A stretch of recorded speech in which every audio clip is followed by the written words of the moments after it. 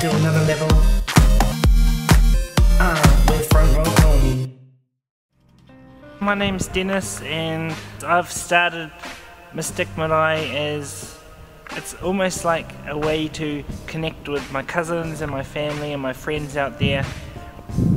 I was at a tangi last year, caught up with a couple of cousins, said, hey, what are you up to? Oh, just working, cuz, yeah, gee, all good.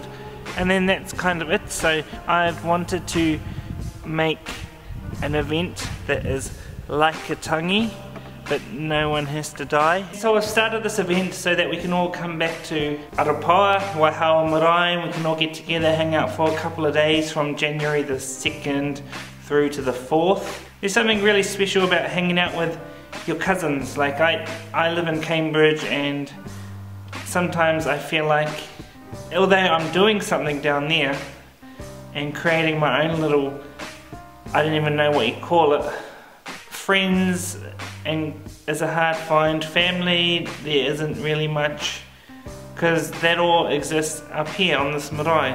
So just to finish this off event, here, January the 2nd to the 4th,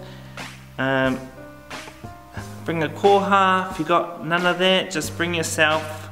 This is about learning about you, and we're just gonna, you know, just have an awesome time together.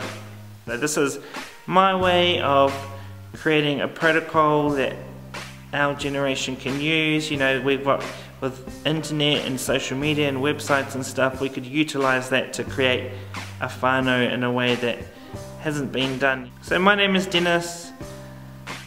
My mountain looks like a snoring guy on his back, and my river sometimes doesn't have that much water in it. But you know, I try my best to be a good person, and this is my way of showing you guys who I am, so I want to see who you are.